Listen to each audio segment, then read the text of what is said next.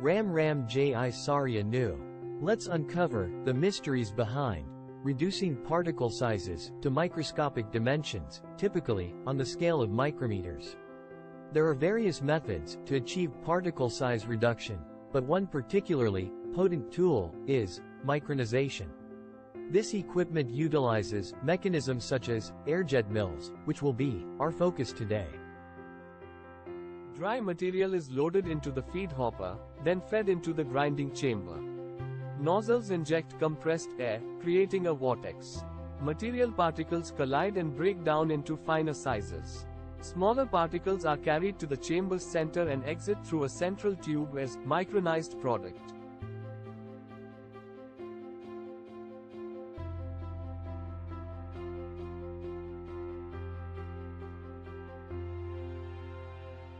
To produce coarse particles, it's crucial to maintain a lower venturi pressure relative to the feed pressure, especially at a slow feed rate. This gentle gas jet minimizes particle shattering.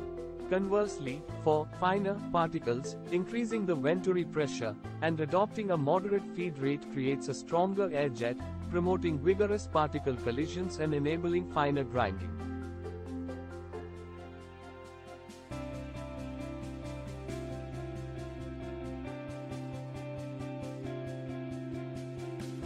Thank you for joining our journey into the world of micronization. For more information, like, share and subscribe to our YouTube channel.